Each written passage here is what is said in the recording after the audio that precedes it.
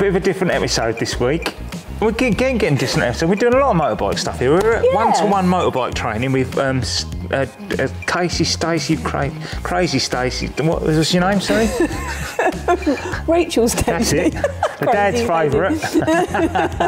Racy Stacey. Yeah. And we're talking about, because I've got to do my motorbike licence for ages. I just haven't been allowed to, really. I think probably the best way of doing it. And I really want to do it. And I've got no idea how it works or what you do, you know. What motorbike you need, do you have to have your own motorcycle or stuff like that? So could you sort of talk us through? So I've just rung you up. Hello, who's this? Who's this? Yeah. Well, I hope you've come through to one-to-one motorbike training. Yeah. So first steps is to do your CBT, compulsory basic training. It's a day's course, Saturday or Sunday. Under 200 quid. Yep, yeah. Under 200 quid. Includes the use of the bike. You come and spend a day with us and we introduce you to riding. So it's to get you up and running safely. Still classed as a learner, and under CBT, because you're over 16, you can ride up to a 125. Wow. The power is there. No, it won't, because of weight. Although, from what you're saying to me of how you're going to be a bit of a daisy, we might start you on an automatic. Really? Yeah. Can you ride a push bike? Yeah. Yeah. You're all right for balance then? Yeah. Yeah.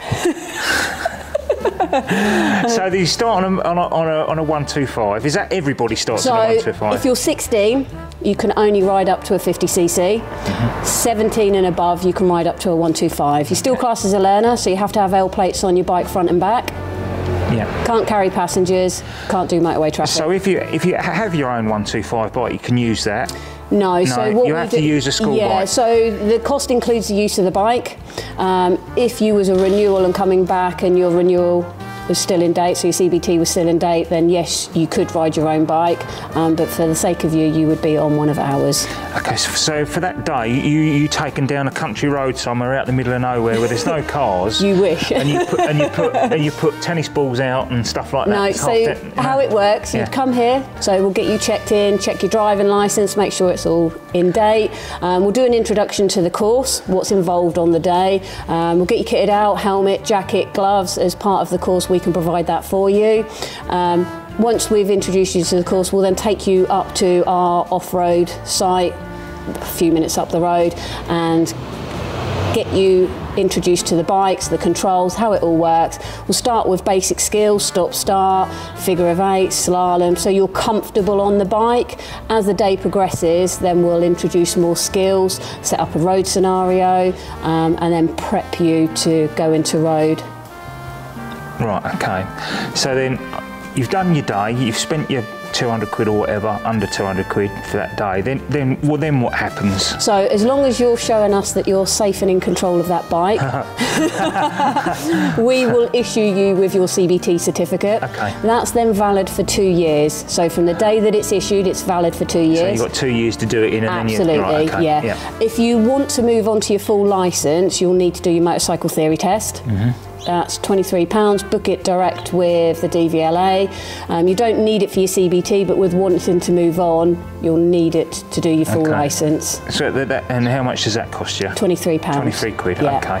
So then I've done that, I've passed that with flying colours. He says. And then I'll ring you up again.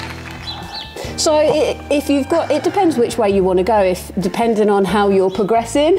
So obviously once you've done your CBT, at CBT we can tell you how many sessions we'd think you would need to progress you through to your full licence. That includes the training and the test days. Right. Typically somebody with riding experience, you touched on you've done some motocross in the past, so depending on how you get on the day, it might be that you need 5 or 6 sessions, might be that you need more than that. I'm going to need more than that, I know I will. Because a road bike is totally different to Absolutely. me. It's just totally different. And what we do is we then tailor that course for you. Yeah. So it would be a transfer day where we start you on the 125 again, transfer you onto the bigger bike, do a lot of slow manoeuvre stuff because it's the hardest part of riding. And from there we then progress the training through to doing preparation for your Mod 1. So is it a block per, is it a payment per day sort of thing? Is it you know the cost to say it's, I don't know, 80 quid for the day. Yeah. It's not what it is probably, and then you work out, oh, you're going to need 5, so we charge you 5 times 80 quid, and that's... Absolutely, yeah. And what we tend to do is we spread it over the course of 2 weeks. So the first week is your transfer, your training for your Mod 1 and your Mod 1 test. The second week is then your training for your Mod 2 and your Mod 2 test. If you book all the schedule with us, I would assign you to your tests and book all your tests, and all you would need to do is turn up here on the day at the date and time that I've given you, pay for that day, and then go from there. Right. Each session's 4 hours, so it's normally a morning. And that includes the bike again, does it? Absolutely, yeah, and the gear as well. So helmet, jacket, and gloves, we can provide that for you. That's good value, that. Yeah, okay. So then if I pass, then I get the licence and I'm away. Can you do like an advanced sort of, not a test as such, but spend another day with you out on the road with you, so you can get more comfortable with it? Yeah, absolutely. Once you've passed, because when I did my driving test, I literally the day after I paid them a day rate to go and take me on the motorway, so I knew how to ride motorways and things like that. Is that something absolutely. you could do? So once you've passed your test and you get your own bike and you phone me up, we could book in some time with Mark or Ian and take you out and do some more in-depth training to get you comfortable on your bike and how it works for you. Now the other thing that I'm a little bit concerned about is that I'm going to really like it, like my nephew, and I want to go on a track. Yep. Is that something you could help out with? No, like book a track day and we go and do it, get my knee down. All that stuff. Well, actually, my knee will be out. It won't be down. knee down, ass down, elbow down. Yeah. So is that something you can train as well? You can do all that sort of stuff. And we can work with you on that. Take you to the local circuit, Snetterton, whether you do it on your bike or one of ours, video in and making improvements. Yeah, because I'd like to think that's something I'd want to get to, but I don't think so. I think I'm just going to be too scared as it is, which is strange because obviously I've raced cars and everything. Yeah, I've raced cars and everything, and it doesn't even, I don't even think about it. But a motorcycle it's everybody else as well. That's the other thing. It's everybody else on the road that's the worry. I think that's what's sort of concerning me a bit. But yeah, so right. Say I've passed my test. I want to get out on the road now. I need a helmet. I need a jacket. I need trousers, jeans, or whatever. Or is that something we see a whole sort of array of stuff here. Yeah. Do I go for the cheapest? Do I go for the most expensive? Is there a range for my sort of pocket or what I need? It comes down to what your budget is. Yeah. There's always entry level, so the cheaper end, or we go up to the higher end, depending on what your budget is, how much you're wanting to spend, and why you're riding. At the end of the day, if you're looking to ride more pleasure, so when the sun actually does shine, you might not need to spend a lot of money on the textile clothing and things like that. You might want to go down a shirt, hoodie type jacket. Still gives you the protection, but it's a better way of riding for you because you're only. Is it something you can just walk us around and show us? Yeah, show absolutely. Us some stuff and some helmets and see what we got. Where do we start? Do we start at a low cost? Well, it's not really the right thing to say, is it? Because Oxford is a good sort of range to starters. It comes down to what your budget is. Yeah. There's such a wide vast of options that are available to you. You don't look at Oxford and go expensive because they offer lots of different products to you. Yeah. Come on, let's go and have a look. Come on. Yeah. Mark. Come and meet my new friend. Hello, Mark. I'm one of the instructors. Hiya. Hello. Mark will help you. Yeah. He'll introduce you to helmets and lots of variations and some clothing for you. Okay, Adam. So, you've already had a look at our big range here that we've got on the clothing side of things. Cornucopia. A cornucopia, indeed. Of clothing. One of the most important item of safety equipment is a helmet. Yeah. Okay. We've always got a great range here of Shark and HJC helmets. You can see we always have sale items as well.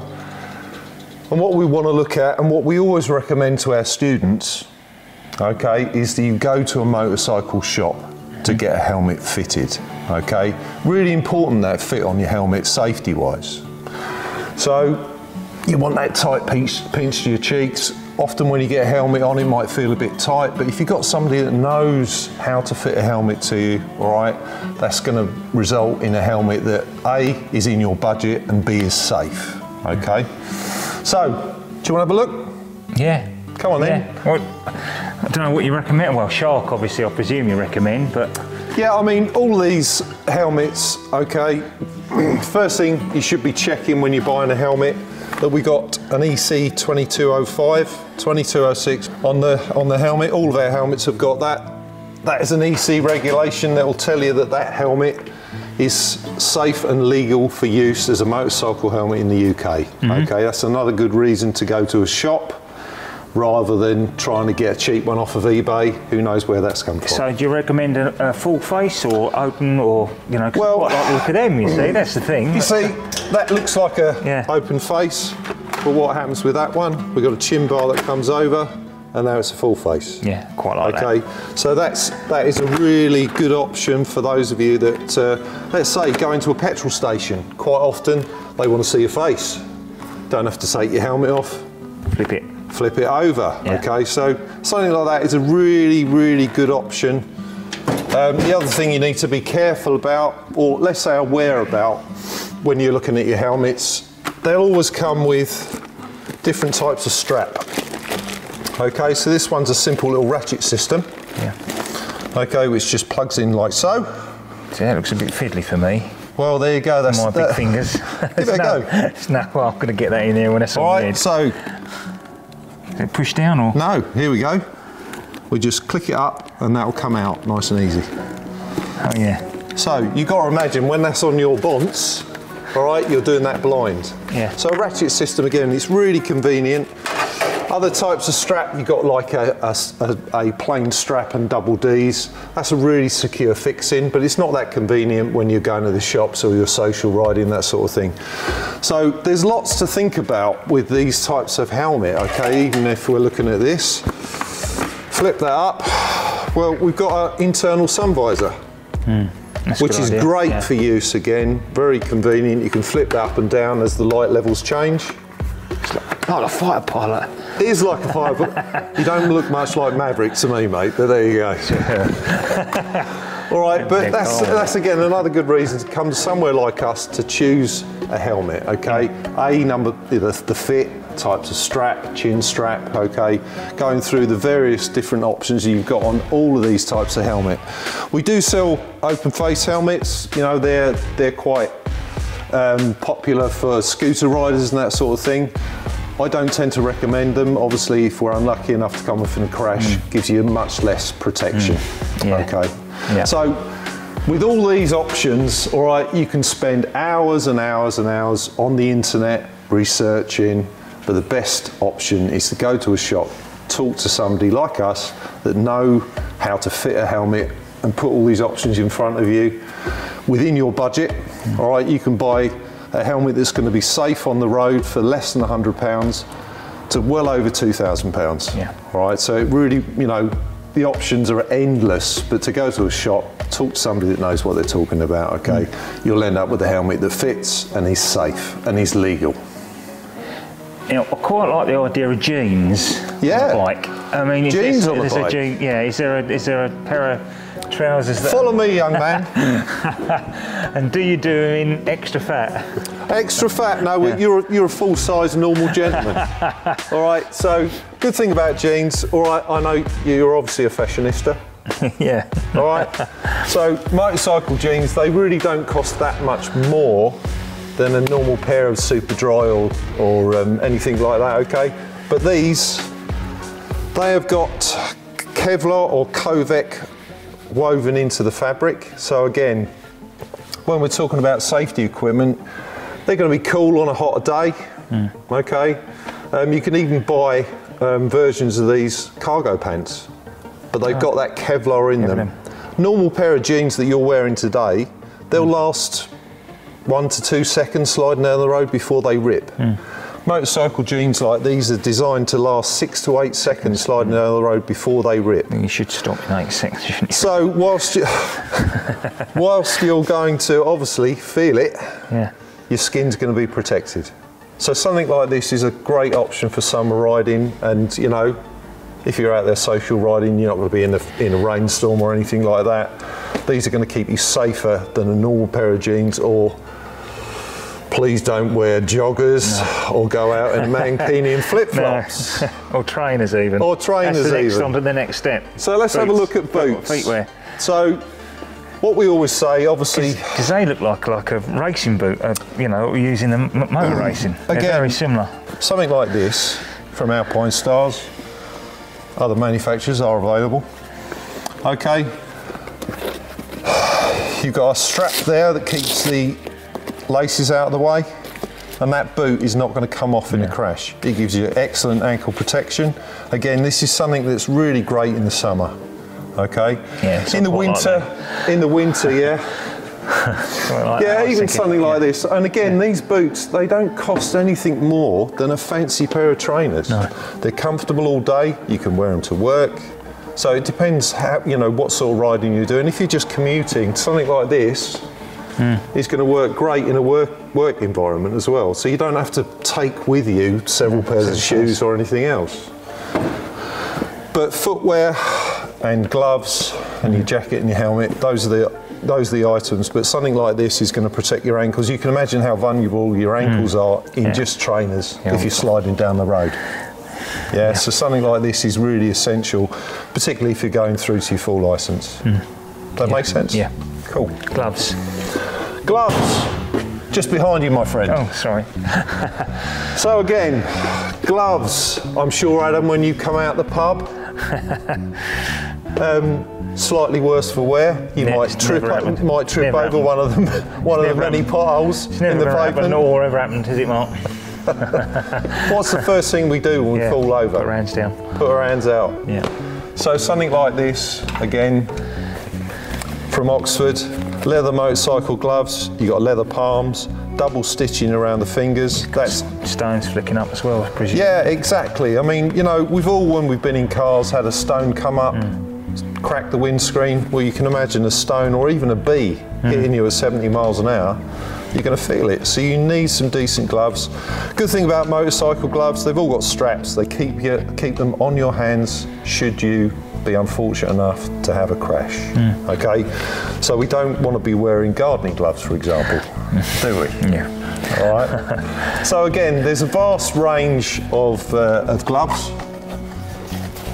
The fabric gloves, they're going to be better for use when it's raining. Again, you can see these leather palms. So again, when we put our hands down, you've got that abrasion resistance, but they're going to be waterproof.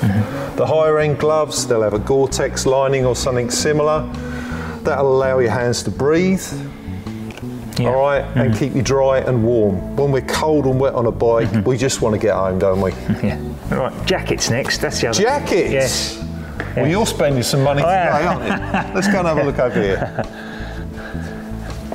So we've obviously got the suits there, which I want to sort of keep away from, really. I'm not really... Again, you know, it just depends on what sort of riding you're going to be doing. You know, once you get into bikes, it's a drug, man. All right, you want to ride more and more. Like it. And what you'll find over the years, you might start off with 1 or 2 items, but then you want to go for a longer ride. Something like this, you might want to go away for a couple of days touring on your bike, and then you're going to need something like this. Something like this Richard jacket here, okay? Again, so that's not a lot of money. That's not a lot of money. It really is not a lot of money. Like I said, you know, we got a range here, right from that novice level through to, you know, the rider that's out there touring. But a jacket like this got an inner liner that you can zip out. So on a hot day, you can take that out. On a cold day, keep the liner in. And again, you've got vents to let a bit of airflow through. So something like that is, you know, great for all-round use, all year-round use. And you've got the matching trousers. Yeah, see, there they go. Again, when you think about this, and it's important. Armour. Armour. Back. And in the back, there's a space for a back protector. Okay, so again, you can go as far as you want to go with the safety side of things. If you don't want to be wearing stuff like that, and you're just a summer rider, my friend, I can see it. Jeans, pub, jeans, you know, ankle boots. Fashion. Then we can come over to something like this. Yeah, see, I picked that out earlier, funny enough. I quite like the look of that. That looks quite smart. You know what? I think that'll look pretty good on you. Oh, I see. I'll do your deal, mate. Okay. So we look at something like that again. We've got a liner in there, waterproof. Yeah. And even something like this. It almost looks like a shirt. It does look like a shirt, but again, you've got the armour in the elbows, armour in the shoulders, again, space for a back protector. And it's Kevlar or Covec lined, both high abrasion materials. So again, this is not just a normal jacket. This is something, if you're sliding down the road, will not rip. Yeah. So you can see around here such a vast array of stuff. Again, it gets, too much information. You can research the hell out of all this online. If you go to a shop, come to us, get some advice. We'll find something for you in your budget where you'll look good, mate, as well. And I know that's important. Right then, good. So that's the clothing done. Because you're one of the instructors as well, aren't you? I am one of the instructors here, yeah. And I'm a nervous Nelly, and I understand that you're good with the nervous Nellies. The thing is, we do have an awful lot of students that come to us that are really passionate about bikes. Yeah, right? I've always wanted a bike. I've just not been allowed to have one, basically. and you know, family members, parents, girlfriends. Oh, you're not going on a motorbike, it's dangerous. Well, a motorcycle isn't intrinsically dangerous, okay? And most of the time, it's us starting from a low level, off-road, getting you confidence in riding the bike, getting that control in you. Confidence level comes up. And yes, there'll be setbacks along the way, but again, everybody learns at different rates. Because I dare say you're going to come off at some point, aren't you? It's unlikely when you're training. Okay, certainly in the future, but the way we train, we tailor certainly the course to that student. We're not going to put you on a dual carriageway until you've got that basic control there, and then we get you up to speed on a single carriageway road, get used to the wind blast. I mean, it's really different on a bike than it ever is in a car. Get you used to that gradually, you know, depending on that mindset and how confident you are. But we're never going to put you in a position where you're going to fall to pieces. So it's always tailored to the student and the confidence that they have in themselves. So can you normally pick up straight away on a student? I mean, because I did a bit of instructing in racing cars, and you could tell... Were you any good? It's all right. and then you could tell straight away, as soon as a person got in there and what they did, how their mannerisms were, and how they looked around stuff and touched stuff, and you could tell whether they'd got it within a minute of them getting in. Yeah, I mean, absolutely. And myself and Ian, the owner of the business and one of the other instructors here, we've been doing it a while, and you can tell by the body language on the bike whether somebody's tensing up and whether that's going to be an issue. And you can tell, when we get them first on the dual carriageway, there might be some reticence and some confidence issues and all the rest of it. And again, just coax them through. And, you know, whenever you're out training with us, there's a radio link. All right, so and certainly at the early part of the training, there's an awful lot of instruction goes on through the radio. So, and we're there to keep you safe at all times. Thanks for that, Mark. It's sort of explained a lot, really, and a lot to thank Ian and Rachel, obviously, for sort of explaining how it all works, and obviously yourself, as I said. And I hope that sort of enlightens other people. You know, if you want to come and do your bike licence, if you've been wanting to ride a bike, there's nothing to be worried about. The people that are here know what they're talking about. You can do any aspect of it you want, so come and do it. Come and see one-to-one motorcycle training. They're the boys and girls. Thank you for that, Rachel, Stacey, the dad's favourite, and Ian, who won't come into shot, but he's here, he's over there. Thanks everybody for watching. Hope that's a little bit of an insight into doing your bike licence and helpful. I think it is. Yeah. Good. And we'll see you next time. I'm supposed to do something, Mark, but I can't remember what it is now. Like and subscribe. Give us a little look and a thumbs up.